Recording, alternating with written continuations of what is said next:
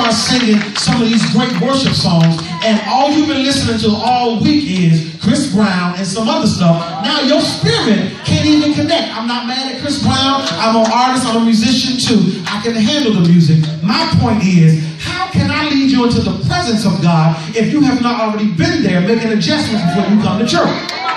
It is not our job to now detox you. We don't have that time.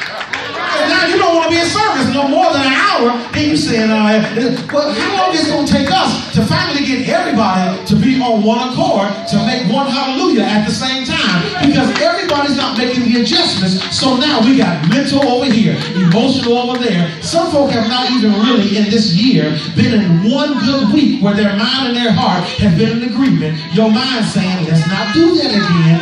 You know how this turned out last time. You know he ain't no good. Why you keep going back into that relationship? Your mind is trying to talk to you, but your emotions like, I don't want to be by myself though. At least he loves me. No, he don't. What's going on? And now your mind is over here saying, you got to do this again, because after you get your heart broken, now what are you going to do?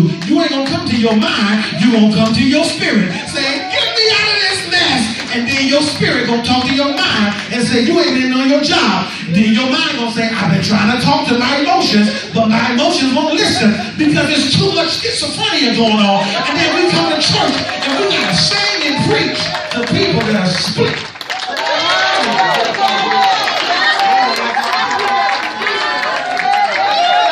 That becomes a struggle. And then we got pastors and worship leaders questioning if they're anointed or not because they can't move the crowd.